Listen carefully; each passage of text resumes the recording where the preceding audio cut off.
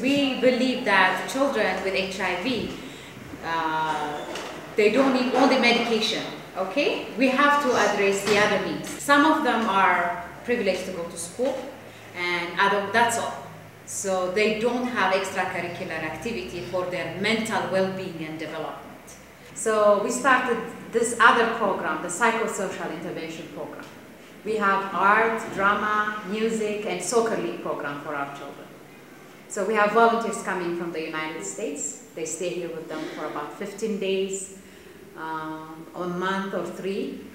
So they teach them art, drama, and music. So those children who are involved in such kind of activities do well on medication. So even though the data is not published, we have seen this in our clinical practice. So the kids are happy, they're willing to take their medication. And they adjust very well. They know about their disease. They know that they can live like good life, like they're happy. So those kids who are depressed, taking medication, not involved in such kind of activities, they don't do well. Their immunity doesn't improve. And they don't do well at school as well. So that's why we started the psychosocial intervention.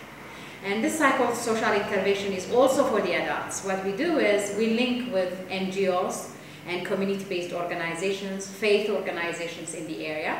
So we refer them for social support because we don't have that set up here in the clinic.